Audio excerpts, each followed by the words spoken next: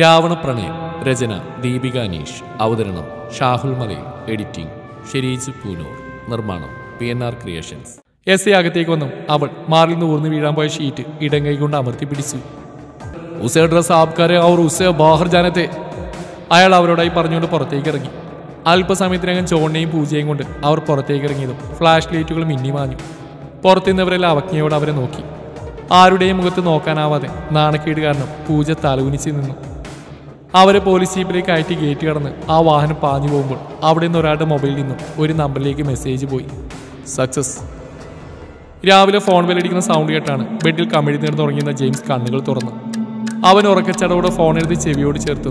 മറുവശം നിന്ന് കേട്ട വാർത്തയിൽ വിറങ്ങയിച്ചു പോയി. അവനൊരു അലർച്ചയുടെ ഫോൺ ചുമരിലേക്ക് എറിഞ്ഞ് തലക്ക് കൈയും കൊടുത്തിരുന്നു. കുറച്ച് നിമിഷത്തിനകം അവൻ വേഗം റെഡിയായി താഴേക്ക് പോയി. ഭക്ഷണം കഴിക്കുന്നില്ലേ ജെയിംസ്? ആഹാരം തയ്യാറാക്കി ഡൈനിങ് ടേബിൾ വെച്ചുകൊണ്ട് തന്നെ വിളിക്കുന്ന പെറ്റമ്മയോ നോക്കുപോലും ചെയ്യാതെ അവൻ കാറിന്റെ കീയും എടുത്ത് പുറത്തേക്ക് പാഞ്ഞു. അവന്റെ പോക്ക് നോക്കി ഒരു നെടുവീർപ്പോടെ ആ സ്ത്രീ അകത്തേക്ക് നടന്നു. ജെയിംസിന്റെ കാറ് കളരിക്കൽ ഇൻഡസ്ട്രീസിന്റെ ബഹുനില കെട്ടിടത്തിന്റെ മുന്നിലേക്ക് വന്നു നിന്നു. ഡോർ തുറന്ന് അവൻ അകത്തേക്ക് പാഞ്ഞു.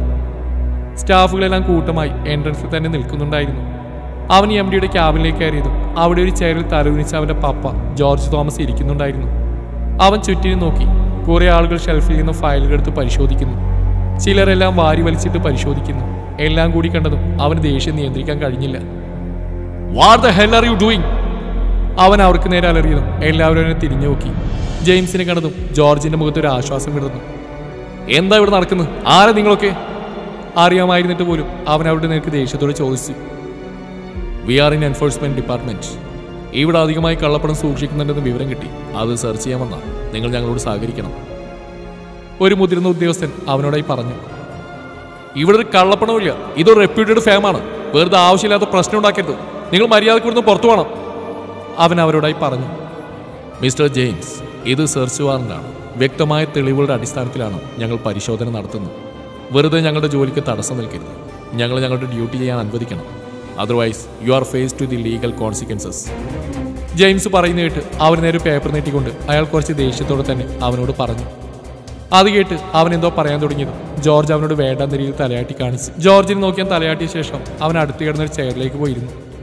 അവിടെയുള്ള മുക്കിനും മൂലയും പരിശോധിച്ചിട്ടും അവിടെ നിന്ന് അവർക്ക് ഒന്നും തന്നെ കണ്ടെത്താൻ സാധിച്ചിരുന്നില്ല. സർ, ഇവിടെ ഒന്നും തന്നെ ഇല്ല. അകത്തേക്ക് കയറി വന്നൊരു ഉദ്യോഗസ്ഥൻ പറഞ്ഞു. ജെയിംസിന്റെയും ജോർജിന്റെയും മുഖത്ത് പുച്ഛം നിറഞ്ഞു. എന്താ സാറേ, മുഖത്ത് ആകെ ഒരു ക്ഷീണം. തളർച്ച പോകുന്നുണ്ടെങ്കിൽ കുടിക്കാൻ വെള്ളം എടുക്കാൻ പറയാം. ക്ഷീണം മാറിയിട്ട് വിശദമായിട്ട് പരിശോധിക്കാം. ജെയിംസ് അയാളെ നോക്കി പരിഹാസത്തോടെ ചോദിച്ചു. ഓ, അതിൻ്റെ ഒന്നും ആവശ്യമില്ല ജെയിംസ്. ഈ ക്ഷീണമൊക്കെ ഇപ്പം തന്നെ മാറിക്കോളൂ. അവൻ്റെ പരിഹാസത്തിന് അതേ രീതിയിൽ തന്നെ മറുപടി പറഞ്ഞുകൊണ്ട് അയാൾ ഷെൽഫിനടുത്തേക്ക് നടന്നു. അതിനടുത്തേക്ക് ചെന്നുകൊണ്ട് അയാൾ അവരെ നോക്കിയൊന്ന് ചിരിച്ച ശേഷം അയാൾ അതിനെ ഡോർ ഹാൻഡിൽ പിടിച്ച് തിരിച്ചു അത് തുറന്നു വന്നു. അയാളുടെ പെട്ടെന്നുള്ള നീക്കത്തിൽ ജെയിംസും ജോർജും പകപ്പോടെ പരസ്പരം നോക്കിയ ശേഷം അവരെ നോക്കി നിന്നു. അയാൾ അതിനകത്തിരുന്ന വസ്തുക്കളൊക്കെയും പുറത്തേക്ക് ഇട്ടുകൊണ്ട് അതിനകത്തേക്ക് സൂക്ഷ്മമായി നോക്കിയതും അതിൻ്റെ ഒരു സൈഡിലായ ഒരു കീ ഹോൾ കണ്ടു. ഇതിൻ്റെ കീ എവിടെയാണ് ജെയിംസ്? അത് അയാൾ ചോദിച്ചതും അവൻ പരിങ്ങിലോടെ നിന്നു. അത് കണ്ടതും അയാൾ അവിടെ നിന്ന് ഒരു സ്റ്റാഫിനെ നോക്കി കണ്ണു കാണിച്ചു.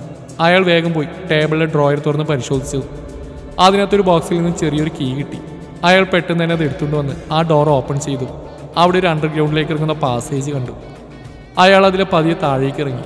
പിന്നാലെ തന്നെ മറ്റുള്ളവർ ഇറങ്ങിയതും എല്ലാം തകർന്നെന്ന് മനസ്സിലായ ജെയിംസും ജോർജും തളർച്ചയോടെ ചെയറിലേക്ക് ഇരുന്നു. താഴേക്ക് ഇറങ്ങിയതും ചുറ്റിന് ഇരുട്ടായിരുന്നു. മൊബൈൽ ടോർച്ച് ഓൺ ചെയ്തുകൊണ്ട് അയാൾ ചുമരിൽ നോക്കി സ്വിച്ച് ഇട്ടതും അവിടെ കണ്ട കാഴ്ചയിൽ അവർ അന്തം വിട്ട് നിന്നു. ഒരു ചുമരി നിറയുള്ള ഓപ്പൺ ഷെൽഫിൽ നോട്ടുകെട്ടുകൾ അടുക്കി വെച്ചിരിക്കുന്നു. മറ്റൊരു ഷെൽഫിൽ പല ഫയലുകളും വെച്ചിട്ടുണ്ടായിരുന്നു. അവർ പരസ്പരം നോക്കിയ ശേഷം അവയെല്ലാം പുറത്തേക്ക് എടുത്തു. തങ്ങളുടെ മുന്നിൽ നിരത്തി വെച്ചിരിക്കുന്ന നോട്ടുകെട്ടുകളും ഫയലുകളും നോക്കി ജെയിംസും ജോർജും തളർച്ചയോടെ നിന്നു. എന്താ ജെയിംസ്, ക്ഷീണം തോന്നുന്നെങ്കിൽ കുറച്ച് വെള്ളം കുടിക്കാം. തന്നോട് ചോദിച്ച അതേ നാണത്തിൽ അയാൾ തിരികെ ചോദിച്ചതും ജെയിംസ് ഒന്നും മിണ്ടാനാവാതെ തലകുനിച്ച് നിന്നു. അല്പസമയം കഴിഞ്ഞതും പുറത്തുനിന്നും കുറച്ച് പോലീസുകാർ അകത്തേക്ക് കയറി വന്നു. Excuse me, I M Vishnu Narayanan, assistant commissioner of police. Mister George Thomas, you are under arrest. അകത്തേക്ക് കയറി വന്നുകൊണ്ട് അയാൾ പറഞ്ഞതും ജെയിംസും ജോർജും ഞെട്ടലോടെ അയാളെ നോക്കി. സർ, പപ്പ ഞാൻ പിന്നീട് കൊണ്ടുവന്നാൽ പോരെ, ഞങ്ങൾക്ക് ഞങ്ങളുടെ അഡ്വക്കേറ്റിനെ ഒന്ന് കാണണം. ജെയിംസ് അപേക്ഷയോടെ പറഞ്ഞു. സോറി മിസ്റ്റർ ജെയിംസ്, കള്ളപ്പണം കയ്യിൽ സൂക്ഷിച്ചതിന് ഇപ്പോൾ തന്നെ ഞങ്ങൾക്ക് ഇയാൾ അറസ്റ്റ് ചെയ്തേ മതിയാവും. മിഥുൻ, അറസ്റ്റ് ചെയ്യും. ജെയിംസിന്റെ വാക്കുകൾ ചെവി കൊള്ളാതെ അയാൾ SI മിഥുനോടായി പറഞ്ഞു. വിഷ്ണുവിൻ്റെ ആജ്ഞ കിട്ടിയതും അയാൾ ജോർജിൻ്റെ കയ്യിൽ വിലങ്ങ് വെച്ചുകൊണ്ട് പുറത്തേക്ക് നടന്നു. ജെയിംസിനെ നോക്കിയ ശേഷം മറ്റുള്ളവരും പണവും ഫയലും എടുത്ത് പുറത്തേക്ക് നടന്നു. എല്ലാം നഷ്ടപ്പെട്ടെന്ന് മനസ്സിലാക്കി ഒരു തളർച്ചയോടെ ജെയിംസ് ചെയറിലേക്ക് ഇരുന്നു. കോമൺ ബാൽക്കണിയിൽ നിന്നും പുറത്തേക്ക് നോക്കി നിൽക്കുകയാണ് സ്നേഹ. അവിടെ നിൽക്കുമ്പോൾ മുറ്റം മുതൽ ഗേറ്റ് വരെയുള്ള കാഴ്ചകൾ കാണാൻ സാധിക്കും. അവളുടെ കണ്ണുകൾ മുറ്റത്തുനിന്ന് ഫോണിൽ സംസാരിച്ചുകൊണ്ടിരിക്കുന്ന ഗിരിധറിലേക്ക് നീണ്ടു. ഇവിടെ ജോലിക്ക് വന്നതിന് ശേഷം മെയിൽ സ്റ്റാഫിനോടൊന്നും അധികം സംസാരിക്കാറില്ലായിരുന്നു. ഭയം തന്നെയായിരുന്നു കാരണം. ദച്ചു രക്ഷപ്പെടാൻ ശ്രമിച്ച ദിവസമാണ് ഗിരിയേട്ടനോട് പോലും സംസാരിക്കുന്നത്. അന്ന് അവൻ സാറ് തള്ളിയപ്പോൾ പേടിയോടെ നിന്ന് തന്നെ ആശ്വസിപ്പിച്ച് ധൈര്യം തന്ന് ഗിരിയേട്ടനായിരുന്നു. പിന്നെ അത് സൗഹൃദമായി. പിന്നെ എപ്പോഴാണത് പ്രണയമായത് അറിയില്ല. ചിലപ്പോൾ മറ്റാരും കാണിക്കാത്ത സ്നേഹവും പരിഗണനയും കിട്ടിയതുകൊണ്ടാവുമോ, അതോ തന്നോട് കാണിക്കുന്ന പരിഗണന ഒരിക്കലും നഷ്ടപ്പെടരുതെന്ന് കരുതിയോ അറിയില്ല. ഒന്നും അറിയില്ല. പക്ഷേ താനാ മനുഷ്യനെ പ്രണയിക്കുന്നു. നഷ്ടപ്പെടുത്താൻ വയ്യ. അത്രമാത്രം ഇഷ്ടപ്പെട്ടു പോയി, ആഗ്രഹിച്ചു പോയി. പക്ഷേ അദ്ദേഹത്തിന് തന്നോടുള്ള പ്രണയമായിരുന്നു. ആയിരുന്നുവെങ്കിൽ ആ മനസ്സിൽ മറ്റൊരു പെണ്ണിന് സ്ഥാനം കൊടുക്കുമായിരുന്നു. തന്നോട് സംസാരിക്കുമ്പോൾ ആ കണ്ണുകൾ തിളങ്ങുന്ന പലപ്പോഴും താൻ കണ്ടിട്ടുണ്ട്. അത് പ്രണയമാണെന്ന് താൻ തെറ്റിദ്ധരിച്ചതാണ്. അതെ, താൻ തെറ്റിദ്ധരിച്ചതാണ്. അതൊരിക്കലും പ്രണയമായിരുന്നില്ല. അതുകൊണ്ടല്ലേ മറ്റൊരു പെൺകുട്ടിയുടെ അദ്ദേഹം പ്രണയത്തോടെ സംസാരിച്ചത്. ഫോണിൽ താൻ വ്യക്തമായി കേട്ടതല്ലേ അദ്ദേഹത്തിൻ്റെ സംഭാഷണം. അവളുടെ മനസ്സ് 2 ദിവസം പിന്നിലേക്ക് പോയി. ഗിരിയോടുള്ള ഇഷ്ടം പറയാൻ വേണ്ടിയാണ് അവൾ അന്ന് ഔട്ട് ഹൗസിലേക്ക് ചെന്നത്. ഡോറ് പകുതി തുറന്നെടുക്കുന്ന കണ്ടുകൊണ്ടാണ് നോക്കി അത് അകത്തേക്ക് കയറിയതും റൂമിൽ നിന്നും ഗിരി ആരോടോ ഫോണിൽ സംസാരിക്കുന്നതാണ് കേട്ടത്. പക്ഷെ അങ്ങോട്ടേക്ക് നടക്കാൻ കാലെടുത്ത് വെച്ച സ്നേഹ ഫോണിൽ കൂടി അവൻ പറയുന്ന കേട്ട് തറഞ്ഞു നിന്നു. ഗായുട്ടി, ഐ ലവ് യു. അവൻ്റെ വാക്കിൽ കേട്ടതും സ്നേഹയുടെ കണ്ണുകൾ നിറഞ്ഞൊഴുകി. ഇല്ലടാ, ഏട്ട ഉടൻ തന്നെ വരും. എന്നിട്ട് എത്രയും പെട്ടെന്ന് എൻ്റെ വാവ ആഗ്രഹിച്ച പോലെ കല്യാണം പോരെ. അവൻ പറയുന്ന കേട്ടതും അവൾക്ക് വിഷമം സഹിക്കാനായില്ല. താൻ പ്രണയിച്ചവൻ, തന്നോടും പ്രണയമുണ്ടെന്ന് താൻ കരുതിയവൻ, അവനിഷ്ടം മറ്റൊരു പെൺകുട്ടിയാണെന്ന്. അവൾക്ക് സങ്കടം സഹിക്കാൻ കഴിഞ്ഞില്ല. വായ പൊത്തിപ്പിടിച്ച് കരച്ചിൽ തടഞ്ഞുകൊണ്ട് അവൾ പുറത്തേക്ക് ഓടി. അപ്പോഴും ഫോണിൽ സംസാരിക്കായിരുന്ന ഗിരി അവൾ വന്നതോ പോയതൊന്നും അറിഞ്ഞിരുന്നില്ല. അവിടെ നിന്ന് ഓടി റൂമിൽ വന്ന ശേഷം ഒത്തിരി കരഞ്ഞു. എന്നിട്ടും സങ്കടം മാറുന്നില്ല. ആ മുന്നിൽ പോലും പോകാൻ സാധിക്കുന്നില്ല. ആ നാവിൽ നിന്ന് കൂടി ഇഷ്ടമല്ലെന്ന് കേൾക്കാൻ വയ്യ. മനസ്സ് കൈവിട്ടതുപോലെ. പലപ്പോഴും തന്നെ കാണാത്തതുകൊണ്ട് ഗിരിയേട്ടൻ തന്നെ നോക്കുന്ന പോലെ തോന്നിയിരുന്നു. പക്ഷേ ആ നിമിഷം തന്നെ ആ തോന്നൽ തെറ്റാണെന്ന് മനസ്സിലായിരുന്നു. അല്ലെങ്കിൽ തന്നെ എന്തിനു നോക്കണം? നോക്കിയാൽ തന്നെ ഒരു ഫ്രണ്ടിനോട് എന്ന പോലെയാവും. എങ്കിലും താൻ കരുതിയതും വിശ്വസിച്ചൊക്കെ തെറ്റായിരുന്നു. ഒരിക്കലും ഗിരിയേട്ടൻ തന്നെ സ്നേഹിച്ചിരുന്നില്ലേ? അവൾ മനസ്സിലോരോന്ന് ചിന്തിച്ചുകൊണ്ടിരുന്നു. കയ്യിലിരുന്ന ഫോൺ റിങ്ങിയുന്ന സൗണ്ട് കേട്ടാണ് അവൾ ഓർമ്മയിൽ നിന്ന് തിരികെ വന്നത്. അമൻ കോളിംഗ്. അമൻ്റെ നമ്പർ തെളിഞ്ഞേണ്ടതും അവൾ പെട്ടെന്ന് തന്നെ ഫോൺ എടുത്തു. Hello sir. ആ സ്നേഹ, ദശുവിന് ഫുഡ് കൊടുത്തോ? ഇല്ല സർ, കൊടുക്കാൻ പോവാ. ഫുഡ് കൊടുത്തു കഴിഞ്ഞാൽ ടാബ്ലറ്റ്സ് മറക്കാൻ കൊടുക്കണം. ശരി സാർ. ആ എങ്കിൽ ശരി, ഓക്കെ. അവൻ അതും പറഞ്ഞുകൊണ്ട് ഫോൺ കട്ട് ചെയ്തു. സ്നേഹ പെട്ടെന്ന് തന്നെ കിച്ചണിലേക്ക് പോയി ദച്ചുവിനുള്ള ഫുഡ് എടുത്ത് റൂമിലേക്ക് നടന്നു. റൂമിൽ ചെന്ന് ദച്ചുവിന് കഴിക്കാൻ ഫുഡ് എടുത്ത് വെക്കാനും സ്നേഹ ദച്ചു അവളുടെ മുഖത്തേക്ക് തന്നെ നോക്കിയിരുന്നു. ഓരോന്ന് ചെയ്യുമ്പോഴും അവളുടെ മനസ്സ് ഇവിടെ ഒന്നുമില്ലെന്ന് അവൾക്ക് മനസ്സിലായിരുന്നു. ഫുഡ് പ്ലേറ്റിലേക്ക് എടുത്ത് സ്പൂൺ കൊണ്ട് കോരി ദച്ചുവിന് നേരെ നീട്ടിയെങ്കിലും അവളത് വാങ്ങിയില്ല. സ്നേഹയുടെ മനസ്സിലെ വിഷമം എന്താണെന്ന് പറയാതെ ഞാനിത് കഴിക്കില്ല അവൾ പറഞ്ഞതും സ്നേഹ അവളെ ഞെട്ടലോടെ നോക്കി. ദച്ചു, ഞാൻ താൻ എന്നെ എങ്ങനെയാണ് കാണുന്നത് എനിക്കറിയില്ല. പക്ഷെ ഞാൻ നിന്നെ എൻ്റെ സ്വന്തം സഹോദരിയായിട്ടേ കണ്ടിട്ടുള്ളൂ. അതുകൊണ്ട് തന്നെ നിന്റെ മുഖം ഇങ്ങനെ വിഷമിച്ചിരിക്കുന്ന എനിക്ക് കണ്ടുകൊണ്ട് നിൽക്കാൻ കഴിയില്ല. അവളെന്തോ പറയാനായി തുടങ്ങിയതും ദച്ചു അവളുടെ നേരെ കൈയെടുത്ത് അടഞ്ഞുകൊണ്ട് പറഞ്ഞു. ദച്ചു പറഞ്ഞു കേട്ടതും സ്നേഹയുടെ മിഴികൾ നിറഞ്ഞൊഴുകി. ദച്ചു പതിയെ അവിടെ ഒരു കൈ കൊണ്ട് അവളുടെ കയ്യിൽ മുറുകെ പിടിച്ച് ആശ്വസിപ്പിച്ചു. സ്നേഹ, എന്താ നിനക്ക് പറ്റിയത്? എന്തിനാണ് നിനക്ക് ഇത്രയും വിഷമമുണ്ടായത്? എന്താണെങ്കിലും നമുക്ക് പരിഹാരം ഉണ്ടാക്കാം. ദച്ചു അവളെ നോക്കി പറഞ്ഞതും അവൾ ദച്ചുവിനെ നോക്കി ഒരു വാടിയ പുഞ്ചിരി നൽകി. ശേഷം മിഴികൾ തുടച്ചുകൊണ്ട് പറയാൻ തുടങ്ങി അവൾ അലട്ടുന്ന അവളുടെ പ്രശ്നം.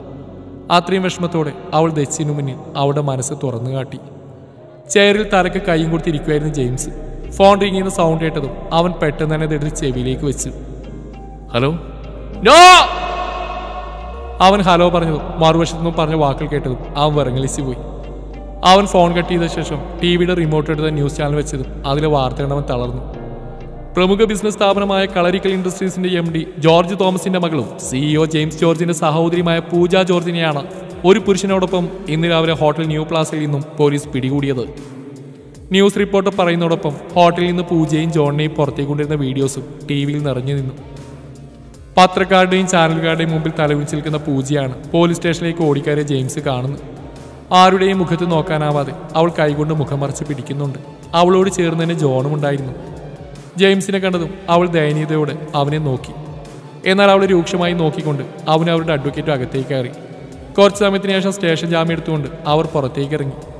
അപ്പോഴേക്കും പുറത്തുനിന്നവർ ചിലരൊക്കെ അവളെ നോക്കി കമൻറ്റ് പറയാനും കൂവാനും തുടങ്ങി. അപ്പോഴേക്കും വക്കീലിനോട് ബൈ പറഞ്ഞുകൊണ്ട് അവൻ അവളെ ചേർത്ത് പിടിച്ച് കാറിലേക്ക് ഇരുത്തി. നാണക്കേടും ക്ഷീണവും കാരണം പൂജയാകെ തളർന്നിരുന്നു. അവൾ അവൻ്റെ നോട്ടത്തെ നേരിടാനാവാതെ തലകുനിച്ചിരുന്നതേയുള്ളൂ. ഈ ചായ. കാറ് കുറച്ചു ദൂരം മുന്നോട്ട് പോയതും അവൾ പതർച്ചയോടെ അവനെ വിളിച്ചു. അത് കേൾക്കെ അവൻ അവളെ രൂക്ഷമായി നോക്കിക്കൊണ്ട് വണ്ടിയുടെ സ്പീഡ് കൂട്ടി. ഈ ചായ ഞാൻ അറിഞ്ഞുകൊണ്ടല്ല ജോൺ, അവൻ എന്നെ ചീറ്റ് ചെയ്ത. അവൻ ചീറ്റ് ചെയ്യാൻ വന്നപ്പോൾ നീ നിന്നോടത്ത് എന്തിനാ? നിന്റെ ദിവസം ഞാൻ തീർത്തിരുന്നല്ലേ? പിന്നെ നിനക്ക് ഓരോ ദിവസം ഓരോന്നിനെ കിട്ടിയാലേ പറ്റുള്ളായിരുന്നോ? മനുഷ്യൻ അല്ലെങ്കിൽ തന്നെ ആകെ ഭ്രാന്തർ നിൽക്കുമ്പോഴാണ് അവിടെ ഒരു... അവൻ പറഞ്ഞു പൂർത്തിയാവാതെ പല്ലുകൾ ഞെരിച്ചു. ഇച്ചായ നീ മിണ്ടാണ്ടിരിക്കും പൂജ, അല്ലെങ്കിൽ തന്നെ പപ്പയുടെ കാര്യം ഇതും കൂടെ ചേർത്ത് മനുഷ്യ ഭ്രാന്തെടുത്തിരിക്കുക. അതിനിടയിൽ നീ ഓരോന്ന് പറഞ്ഞിട്ട് മുമ്പിൽ വരരുത്. അവൾ വീണ്ടും അവനോട് എന്തോ പറയാൻ തുടങ്ങിയതും അവനൊരു അലർച്ചയോടെ അവിടെ നേരെ ചീറി. പിന്നെ അവൾ ഒന്നും മിണ്ടാതെ പുറത്തേക്ക് നോക്കിയിരുന്നു. അവളുടെ മനസ്സിൽ ജോണിനോടുള്ള ദേഷ്യം ആളിക്കത്തി. വീട്ടിലെത്തിയതും പൂജ ഒന്നും മിണ്ടാതെ മുറിയിലേക്ക് പോയി വാതിലടച്ചിരുന്നു. അതിനിടയിൽ തന്നെ ന്യൂസിലൂടെ എല്ലാവരും കാര്യങ്ങൾ അറിഞ്ഞിരുന്നു. ബന്ധുക്കൾ വന്ന് പൂജയെ വഴക്ക് പറയാനും കുറ്റപ്പെടുത്താനും തുടങ്ങി. അവൾ ഒന്നിനും മുഖം കൊടുക്കാതെ മുറിയടച്ച് റൂമിൽ തന്നെ ഇരുന്നു. സോഷ്യൽ മീഡിയയിലും വാർത്തയിലുമൊക്കെ അവളുടെ അവിഹിതം ഓടിക്കൊണ്ടിരുന്നു. നാണക്കേട് കാരണം അവൾക്ക് പുറത്തേക്ക് ഇറങ്ങാൻ പോലും പറ്റാതെ മുറിയിൽ തന്നെ ചെലവഴിച്ചു. അപ്പോഴും ജോണാണോ ഇതിന് പിന്നിലെന്നറിയാതെ അവൾക്കാകെ ഭ്രാന്ത് പിടിച്ചു. അവളെന്തോ ആലോചിച്ച ശേഷം ഓഫ് ചെയ്തിരുന്ന ഫോൺ എടുത്ത് ഓണാക്കി ഒരു നമ്പറിലേക്ക് വിളിച്ചു. ഹലോ മേഘ, നീ ഇതെവിടെയാ പൂജ? എന്തൊക്കെ ഈ കേൾക്കുന്നു? ഞാൻ എത്ര വട്ടം നിന്നെ വിളിച്ചു? അത് മേഘ, ഞാൻ എല്ലാം ചതിയാ. എന്നെ ചതിച്ചതാടാ. ആര്? അറിയില്ലടാ, എനിക്കൊന്നും അറിയില്ല. നീ വിഷമിക്കാതെ, നമുക്ക് നോക്കാം. പക്ഷെ ഇപ്പോൾ പ്രോബ്ലം അതല്ല. എന്താടാ? അത് നമ്മുടെ ഗ്രൂപ്പിൽ ഇപ്പോൾ ഒരു പോൺ വീഡിയോ വന്നു. എൻ്റെ ഒരു ഫ്രണ്ട് അയച്ചതാ. അതിൽ പെണ്ണിൻ്റെ മുഖം നീയാ. അത് എത്രയും പെട്ടെന്ന് ബ്ലോക്ക് ചെയ്യണം പൂജ, കാരണം അത്രയും അത് സ്പ്രെഡായി കഴിഞ്ഞു. മേഘയുടെ വാക്കുകൾ കേട്ടതും അവളുടെ കയ്യിൽ നിന്ന് ഫോൺ താഴേക്ക് വീണു. പൂജ ഒരു തളർച്ചയോടെ കട്ടിലേക്ക് ഇരുന്നു. കുറച്ച് സമയം കഴിഞ്ഞ് അവൾ ഫോൺ എടുത്ത് നെറ്റ് ഓൺ ചെയ്തു. വാട്സാപ്പിൽ ഡൗൺലോഡ് ആയിക്കൊണ്ടിരിക്കുന്ന വീഡിയോ അവൾ ഭീതിയോടെ നോക്കിയിരുന്നു. വീഡിയോ ഓണായതും അവൾ അതിലേക്ക് നോക്കി. താനും ജോണും തമ്മിലുള്ള നിമിഷങ്ങൾ അവൾക്കാകെ ഭ്രാന്തി പിടിക്കുന്ന പോലെ തോന്നി. ഇനി എന്തെന്നുള്ള ചിന്ത അവൾ അലട്ടിക്കൊണ്ടിരുന്നു. ജോർജിന് ജാമ്യത്തിന് വേണ്ടി ജെയിംസ് കുറെ നടന്നെങ്കിലും ഒന്നും ശരിയായില്ല. കള്ളപ്പണം സൂക്ഷിച്ചു കൂടാതെ അയാൾക്കെതിരെ മറ്റു പല കേസുകൾ കൂടി റിപ്പോർട്ട് ചെയ്തു. അയാളുടെ മറ്റ് സ്ഥാപനങ്ങളിൽ നിന്ന് റെയ്ഡ് നടത്തിയതനുസരിച്ച് ഡ്രഗ്സും പിടിച്ചെടുത്തു. ജോർജിനെ കോടതിയിൽ ഹാജരാക്കി 15 ദിവസത്തേക്ക് റിമാൻഡ് ചെയ്തു. അയാളുടെ സ്ഥാപനങ്ങളെല്ലാം അടച്ചുപൂട്ടി. ബാങ്ക് അക്കൗണ്ടുകളെല്ലാം ഫ്രീസ് ചെയ്തു. എല്ലാം നഷ്ടപ്പെട്ട് കയ്യിൽ വിലങ്ങി വെച്ച് ജയിലിലേക്ക് കൊണ്ടുവന്ന ജോർജിനെ നിസ്സഹായതോടെ ജെയിംസ് നോക്കി നിന്നു. ജോർജിനെയും കൊണ്ട് ജീപ്പ് പോയി കഴിഞ്ഞതും കോടതി വളപ്പിൽ നിന്ന് പുറത്തേക്ക് ഇറങ്ങാൻ തുടങ്ങിയ ജെയിംസ് കുറച്ചു മാറി ഒരു പരിഹാസ്യോടെ തന്നെ നോക്കി നിൽക്കുന്ന അമ്മനെ കണ്ട് അവൻ്റെ അരികിലേക്ക് നടന്നു. ഇത് നിന്റെ പണിയാണല്ലേ? പിന്നല്ലാതെ. നിന്നെ ഞാൻ വെറുതെ വിടില്ല അമ്മൻ. ഇതിന് നീ അനുഭവിച്ചിരിക്കും. അവൻ പകയോടെ പറയുന്ന കേട്ടതും അവൻ ചുണ്ടുകൂട്ടിയൊന്ന് ചിരിച്ചു. ഇനി അധിക നാൾ നിന്റെ മുഖത്ത് ഈ ചിരി ഉണ്ടാവില്ല അമ്മൻ. തകർക്കും ഞാൻ. നിന്റെ പ്രിയപ്പെട്ടവരോരോന്നിനെയായിട്ട് ഇല്ലാതാക്കി ഒടുവിൽ മാത്രം നിനക്ക് ഞാൻ മരണം വിധിക്കും. ഓർത്തു വെച്ചോ, ഇത് ജെയിംസാ പറയുന്നു. അവൻ അവൻ്റെ അടുത്തേക്ക് നീങ്ങുന്നതുകൊണ്ട് പറഞ്ഞു. അവൻ അതേ പുച്ഛത്തോടെ തന്നെ അവനെ നോക്കി. അതിന് നീ ഇനിയൊരു 10 ജന്മെടുത്താലും നടക്കില്ല ജെയിംസ്. ഇത് അമനാണ്, അമൻ ദേവ് വർമ്മ. എൻ്റെ കുഞ്ഞിനെ ഇല്ലാതാക്കിയ നിന്നെയൊക്കെ ഞാൻ വെറുതെ വിടുന്ന് കരുതിയോ? നീ തുടങ്ങിയിട്ടേ ഉള്ളൂ ഞാൻ. അതേടാ, ഞങ്ങൾ തന്നെയാണ് നിന്റെ ചോര ഇല്ലാതാക്കിയത്. അവളായിരുന്നു ലക്ഷ്യം, നിന്റെ പ്രിയപ്പെട്ടവൾ. സാരമില്ല, ഇനി അവളെയും കൂടി ചേർത്ത് എല്ലാം കൂടി ഒരുമിച്ചങ്ങ് കൊടുത്തേക്കാം. ജെയിംസിന്റെ വാക്കുകൾ കേട്ടതും അമൻ അവന്റെ കോളറിൽ കുത്തിപ്പിടിച്ചുകൊണ്ട് അലറി. അത് കണ്ട് ജെയിംസ് ഒരു പുച്ഛത്തോടെ അവനെ നോക്കിയതും അമൻ അവന്റെ അടുത്തേക്ക് കുറച്ചുകൂടി വലിച്ചു. തൊടില്ല നീ അവളെ. എന്റെ പെണ്ണിന്റെ മേൽ നിന്റെ ചെറുവിരലെങ്കിലും അനങ്ങിയ പച്ചക്ക് കത്തിക്കും ഞാൻ. അവൻ നേരെ മുഖമടുപ്പിച്ച് പല്ലിയരിച്ചുകൊണ്ട് പറഞ്ഞു. ശേഷം അവന്റെ ചെവിയിൽ ഒന്നുകൂടി മുഖമടുപ്പിച്ചു. നിന്റെ പുതിയ പാർട്ണർ മഹേഷ് ഇപ്പൊ എവിടെയുണ്ടെന്ന് അറിയോ? അവനത് ചോദിച്ചു. ജെയിംസ് ഞെട്ടലോട് അവനെ തുറിച്ചു നോക്കി. അബ്രോഡിൽ പോയവൻ എവിടെ എത്തിയെന്ന് നീ ഒന്ന് അന്വേഷിച്ച് നോക്കിയോ? അവൻ പുച്ഛത്തോടെ പറഞ്ഞു. ജെയിംസിന്റെ മുഖത്ത് ചെറിയ ഭയം നിഴലിച്ചു. എന്റെ പെണ്ണിന്റെ കയ്യിൽ പിടിച്ചതിന് ഞാൻ അവന് കൊടുത്ത ശിക്ഷ നിനക്കറിയണ്ടേ?